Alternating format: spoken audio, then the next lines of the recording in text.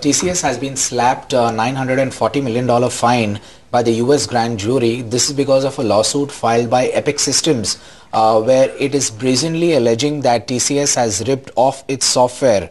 Now, out of the $940 million fine, 240 is for the misuse of software and the data breach, and the remaining 700 is for the punitive damages.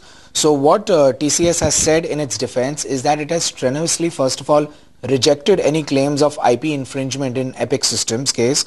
Also, it says that it did not misuse or derive any benefit from the documents which were downloaded from Epic's user web portal, and will defend its position vigorously in appeals to higher courts, which means more litigation expenses. So what brokerages like Kotak are saying, that on a prima facie reading of the case, it does not appear to be a case of IP infringement, but the fact that a possible unauthorized access of Epic's user web portal and documents by TCS employees clearly does not reflect well. Now, what is on TCS's side right now is that the judge has differed from the jury on quantum of fine and could likely reduce the damages, something which would come about in the next 6 to 8 weeks, for which the parties can file an appeal 30 days after that. Nevertheless, TCS will have to provide a bank guarantee for this fine amount, and if it does wish to appeal against it, then there are further litigation expenses that can come.